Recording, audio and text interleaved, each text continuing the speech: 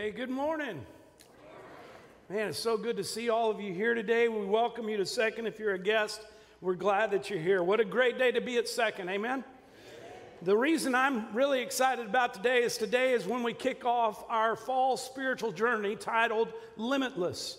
And I'm excited because over the next 6 weeks, if you're new to Second, we try to do a fall spiritual journey. We try to do a spring spiritual journey. And so the goal behind that is that for several weeks, during the fall, 6 weeks, over the next 6 weeks, hopefully we as a church, as a total church, will all be on the same page together. So what it's going to look like is each week, of course, Jeremy and I are going to be preaching messages. And then when you go to your small group, and you are in a small group, right? When you go to your small group, you're going to dig in a little bit deeper into what was taught in the messages. And then the books that we've given you have daily devotionals that just build on that each day during the week. And so our hopes are that through these next several weeks together, we will really build up on some topics and learn about them and get it embedded into our hearts and in our relationship with Christ. So, with that said, I want to ask a series of questions here at the beginning. Now, these I do not want you to answer out loud, but I want you to consider what your response might be. I mean, I know as I ask the question in your heart and in your mind, there's going to be an answer there, I believe. And so, my first question is a real serious question. What are you having for lunch today? Just think about that for a minute. What are you having for lunch today? I know when I was growing up as a kid, every Sunday it was roast, potatoes, and carrots. Amen. Can I get a witness? Amen. With gravy. And then the leftover roast, I wasn't even going to share this, but this is important. The leftover roast, my mom would grind up and make this roast spread that was just, it'd make you want to slap your mother-in-law. I mean... And I didn't even have one when I was a kid, but I mean, anyway. What are your plans for this evening? Maybe going to your small group. Maybe it's something else. What does next week look like for you? Do you have any big meetings? Do you have any travel plans? Are there sporting events that you're going to go to this next week? What about the rest of this month? We're already halfway through the month. What about the rest of September? What does that look like? Or what about October? How many of you are, as parents of kids in schools, particularly Goose Creek, how many of you are going to take advantage of the fall break that they give us now with your kids? What about November? Do you have plans for Thanksgiving? Are you going to have to travel out of town to go see family? Or is family coming to your home for Thanksgiving? And then, man, Christmas is upon us. And we have all kinds of Christmas parties and Christmas plans. And then we move into the new year and then the summer. And my question is, what are your plans for this next summer? What vacations are you going to go on? What about next year or the next year or the next? How many of you know what a bucket list is? I think the majority of people do, but for those of you that may not know, a bucket list is basically a list of experiences or accomplishments that an individual might actually write down that they want to accomplish in their lifetime. There was actually a really funny movie about a bucket list. Do you have a bucket list? And is it maybe just in your mind, or have you actually sat down and written out, man, these are some accomplishments I want to do in my lifetime, or these are some experiences that I want to experience within my lifetime? Now, I realize that there are people in this room, or maybe watching online, that when we talk about making lists, putting stuff down on calendars, getting it organized, there are people in this room that you get goosebumps on your arms. You know, you're just like, ooh, yeah. You know, I love that thought. And then I know that there are others in this room that are the complete opposite extreme. In other words, your life motto is, I fly by the seat of my pants, you know. If something sounds good, I do it. If I want to go somewhere, I may jump up and go. And then there are a few people that kind of fall in between those two. Jeremy said last week in his message this phrase, time is, do you remember? Money. Time is money. But I would like to add that yes, that is a true statement. Time is money. But I would also like to declare or share with you today that I believe time is priceless. It's priceless. We don't like to think about time, really. I mean, we just tend to live life. But the reality is, we only have 24 hours in a day. We only have 7 days in a week. We only have 4 weeks in a month and 12 months in a year. And how often do we find ourselves saying, man, where did the time go? Or how often do we find ourselves saying, oh my, how time has flown by? The psalmist writes in Psalm 90, verse 12, he says this, so teach us to number our days that we may get a heart of wisdom. Teach us to number our days that we may get a heart of wisdom. In other words, the psalmist is trying to help us understand the reality that our time on earth is not limitless. But there is one thing that is limitless, and it's called eternity. Eternity. My challenge for you today, hopefully by the end of this message, is that you will hopefully do this one thing, and that is that you would start thinking with eternity in mind. That you would start thinking with eternity in mind. Now, if you have your Bibles, and I hope you do, would you take them out and turn to the book of James? The book of James. It's towards the end of the New Testament. We're going to be in chapter 4. And while you're turning there, I want to kind of give you a visual of where I'm going today. And I want to use a physical illustration that is not original to me. In fact, probably the most famous person that has used this illustration in the past is a guy named Francis Chan. He's an author, he's a pastor, missionary, super guy. But Francis Chan uses this illustration where he has a rope. And if you would just imagine with me for a moment that this rope represents eternity. In other words, you kind of see this end of it, but you don't see an end there. Let's just, for illustration purposes, let's just assume that this rope just continues on down the aisle, out the door, and it just wraps around the earth hundreds, thousands, millions of times. That is a picture of what eternity is like. There is no measurement to it. It just goes on and on and on. Now, what's interesting is, at the beginning of this rope, I purposely put about 2 inches, roughly, of red tape. And what this 2 inches of red tape represents is our time on earth, our lives. For most part, most of us spend our whole life only thinking about this. It's all we think about.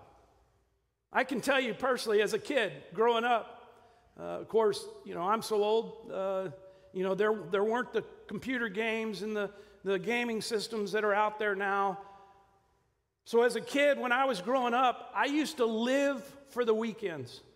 I used to live for the fact that I didn't have to be in school and I could go home and I would ride my bike and I had a skateboard and I had friends in our neighborhood. We had a horseshoe-shaped street, and at the end was what we thought at that time was this massive, massive round piece of grass. It was maybe 50 feet across, but we'd go out there and we'd play baseball. I lived for the weekends because I loved going to church. I realize that's kind of weird. I was a PK, I was a preacher's kid, but all my friends were at church. We did life together, and I lived for those experiences. But I also realized that as I grew, as my life continued to move up this little piece of red, I got into, as a teenager, you know, all the things teenagers want to do, man. I wanted to get a driver's license. That was a big deal. And I'll never forget, man, the first time I got my driver's license and my parents let me drive their lime green Ford LTD with a white vinyl top to school. And I thought I was the man. Most kids nowadays wouldn't even touch a car like that. Man, I dreamed of getting a job and making some money, maybe actually having a girlfriend, although that wasn't very often at all. Then I remember growing up thinking, man, I want to go to college, and I want to graduate from college, and I felt called to ministry. I remember thinking, man, I just want to find a church that might hire me, that I could serve at, and that I could give my life to that. And then I hope I could find someone to marry and to spend a life with and to have children with and to get more children. And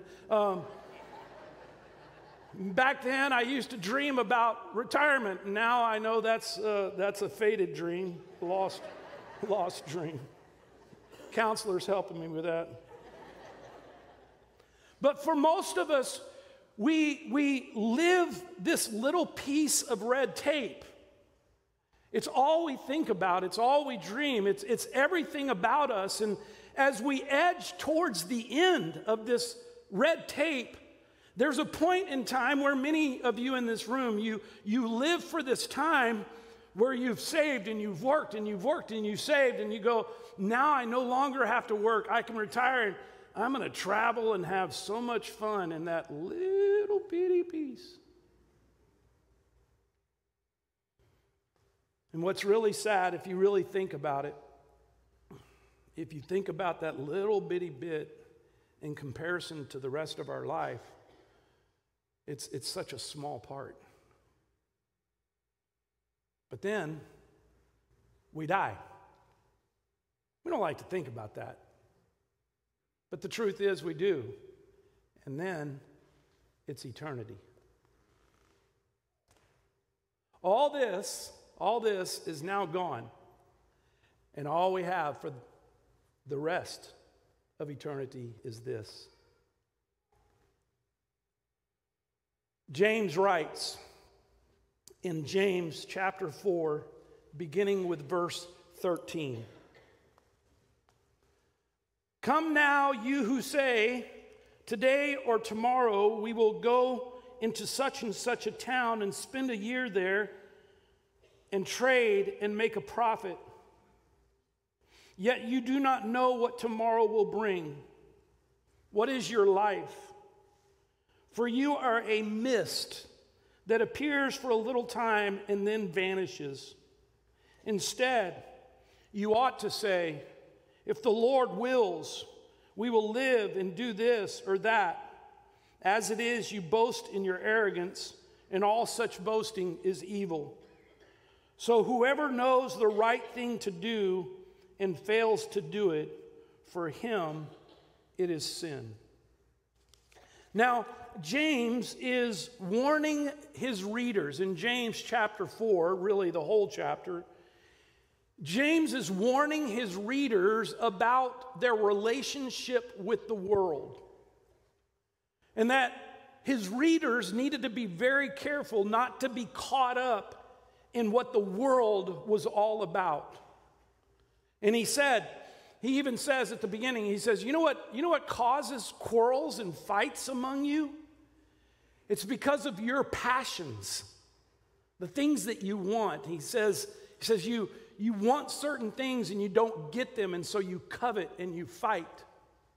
Or he goes on to say, and he says, you ask for things and you don't get them and you get angry about it, but the reason you don't get them is you didn't ask with the right intent. It was all about you and your passions and what you wanted. And then he talks about this idea of submitting to God with our lives. Not to the world, but to God with our lives. That we would live our lives in such a way that would solely bring glory to God, not to ourselves. But what we just read, if you think about it, is really pretty heavy. Here we are making plans. Here we are filling our schedules. Here we are booking our trips and planning on retirement. And then James says, you don't even know what tomorrow holds.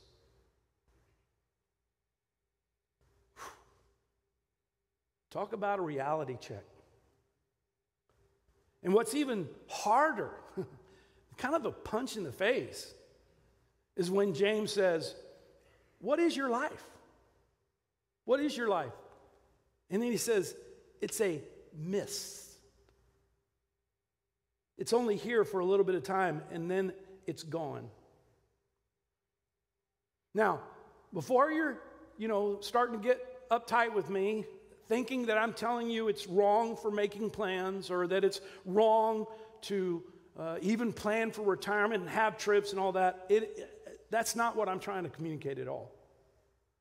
But here's the question I would propose to you, and it's this. How often do you think beyond now?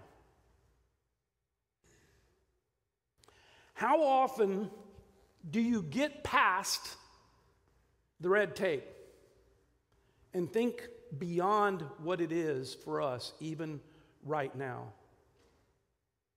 In other words, how often do you think about eternity? Eternity.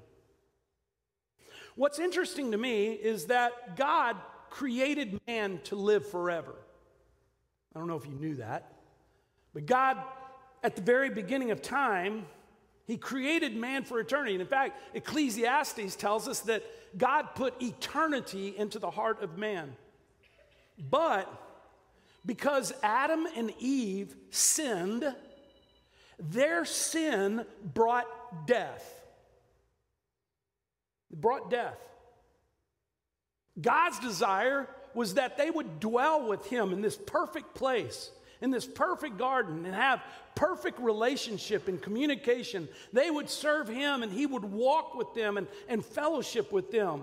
But sin separated them and us from God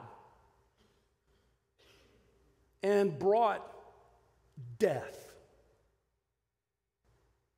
In fact, one of my, honestly, from our days when as a staff we were memorizing Ephesians, one of my favorite passages is Ephesians 2, 1 through 5, and I want to read it for you. It says, "And you were dead in the trespasses and sins in which you once walked, following the course of this world, following the prince of the power of air, the spirit that is now at work in the sons of disobedience, among whom we all once lived in the passions of our flesh, carrying out the desires of the body and the mind, and were by nature," get this, "children of wrath, like the rest of mankind."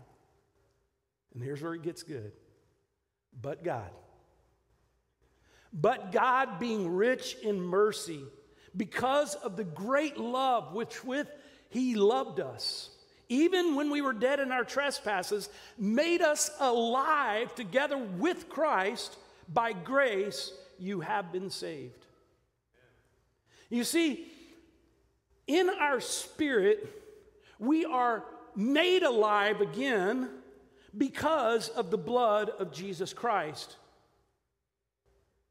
and our belief in Him. That's why Scripture tells us that God loved us so much that He gave.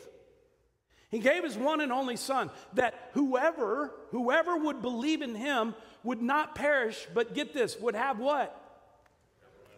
Everlasting life. Eternity. It was with eternity in mind that God gave to us. And so really, as believers, our goal, this is hard, but as believers, our goal is not this life. But eternity should be all about our life and our time with God.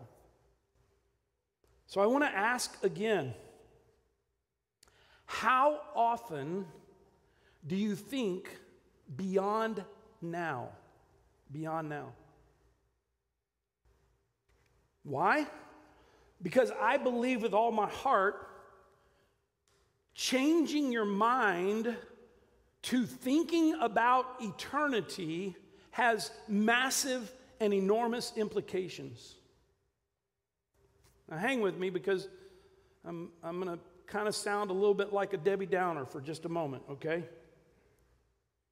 But just a week, or not last week, the week before, I performed a funeral service for one of our longtime members. Many of you would not have known him. He had been out because of health issues. And as a pastor, of course, I have walked with far too many people, far too many families who have lost loved ones. And I've walked with them as they've dealt with the death of a family member or a loved one. Some were very unexpected. Some were very tragic circumstances. And some were, just to be honest, expected because of old age or a health reason. But I can tell you this. Every time I do a funeral service, it always makes me think about death. This is where it's going to sound like Debbie Downer. I think about my death. But I also think about eternity. I think about, a moment ago, we're singing a song, Holy, Holy, Holy is your name. And I think about eternity from the standpoint of someone like my dad, who passed away 27 years ago. And my dad was so looking forward to heaven. And I think about in those moments, and even in the moments of death that I deal with, I think about my dad, and I think about the reality that my dad, for 27 years, has spent time singing at the top of his lungs, Holy, Holy, Holy. And yet for him, I'm sure it only seemed like a moment. For the most part, we all find ourselves making plans for the here and the now.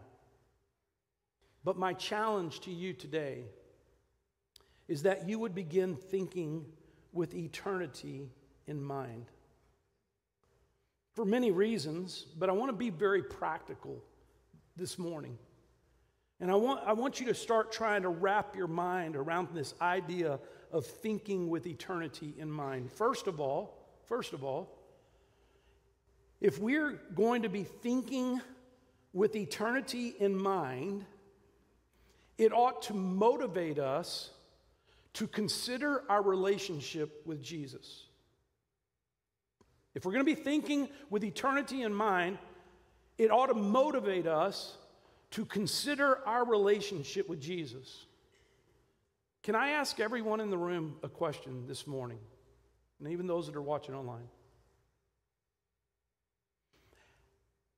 Has there ever been a moment in your life that you actually put your faith and trust in Jesus as Savior and Lord? Has there ever been that moment? Have you ever personally made that decision to be a follower of Jesus?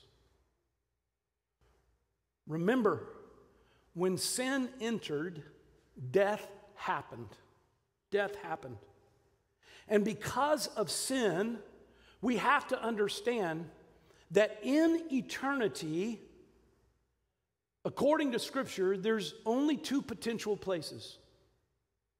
One is to be with God in heaven, and the other is to be separated from God in a place that we call hell. Because God is holy, and because we are born sinners, we have to reconcile our lives in accordance to the truth that we know about Jesus Christ. That's why Jesus came. Jesus came so that through his death, right? His death on the cross paid the debt that we owe as a result of our sin. Jesus paid the debt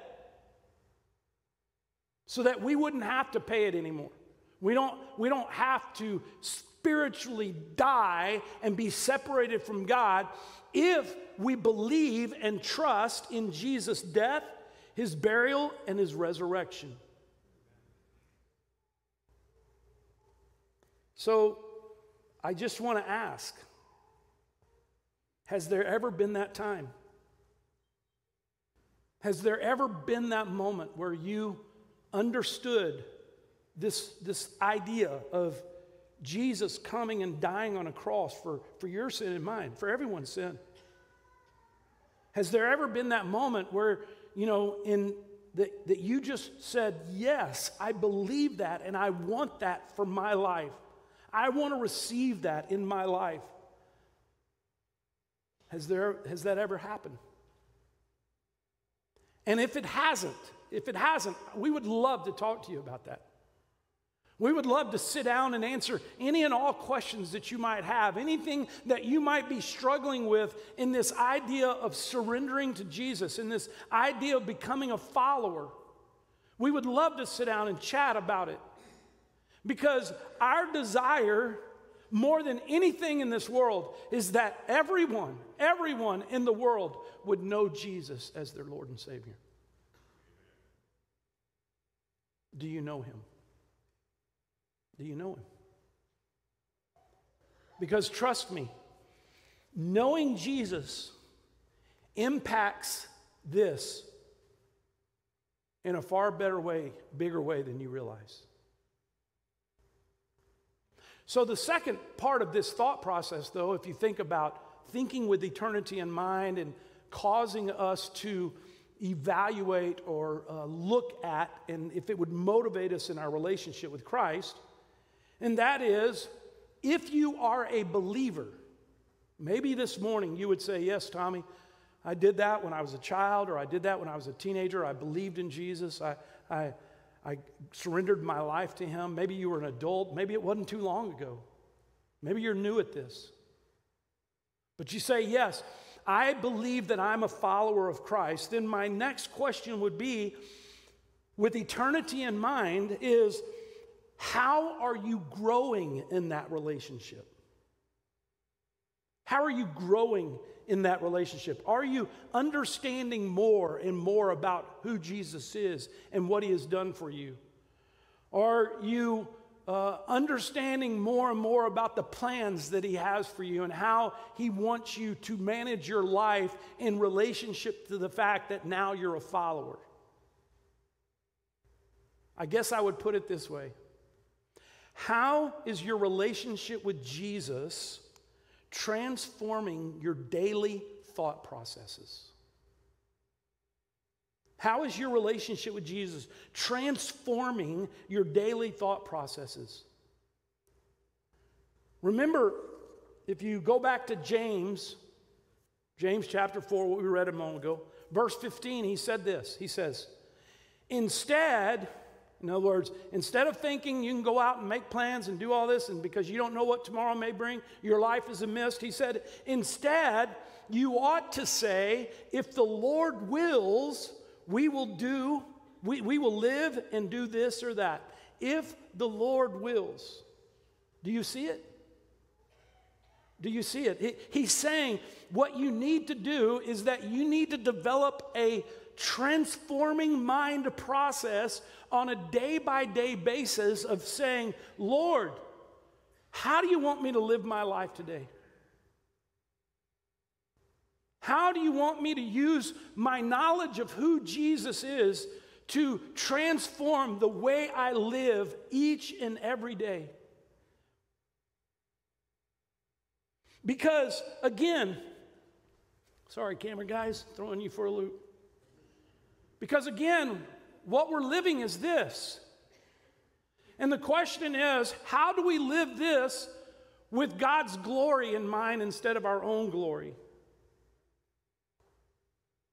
When you think about that, in other words, when you think about saying, so God, how do I do it?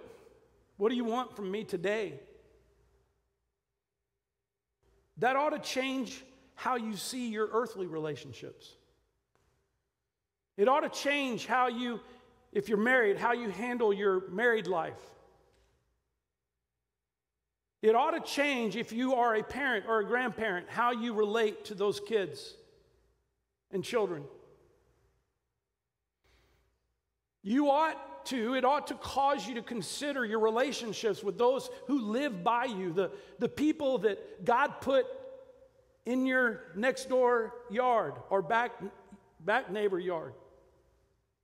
It ought to cause you to think about the relationships that God has brought you into within your workplace or your kids' sporting events or whatever it may be. There is a purpose that God has put you in each one of those relationships for you to bring the glory of God into that situation.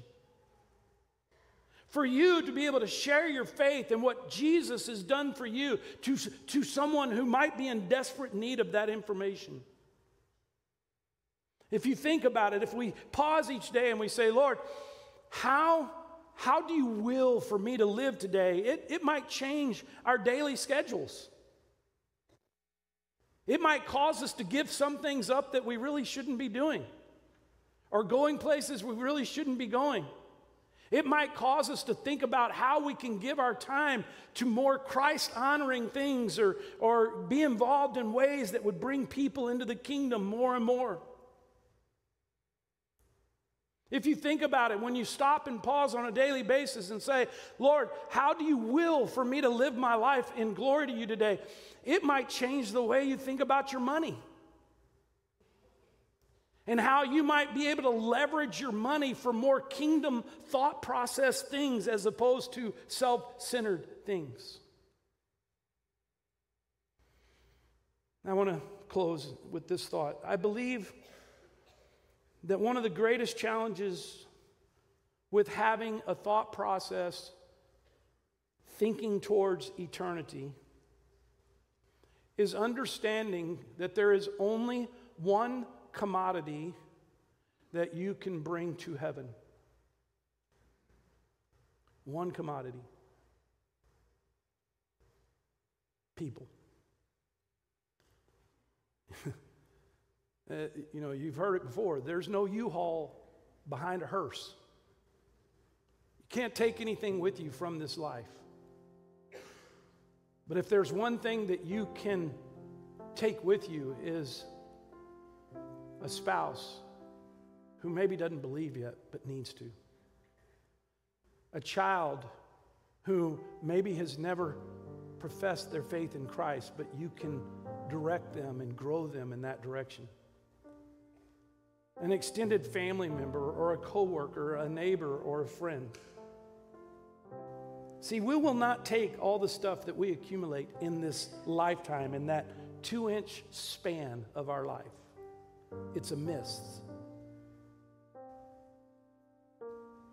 But there will be people that need to know Jesus. That your relationship with them and your communication with them could dramatically impact their eternity. Would you pray with me? God, I thank you for today. I thank you for your word and how it challenges us. Lord, I realize thinking about eternity is not something that we do on a regular basis. And I realize that that's, kind of an odd thing. But Lord, I pray today that as we leave this place, maybe, if only for a moment, maybe a few days, maybe a week or so, we might consider the challenge of James. That our life on this earth, the thing that we give so much time and energy and everything into, is just a brief time, and then it's eternity. Lord, teach us to number our days that we can gain a heart of wisdom. Would you stand and let's worship?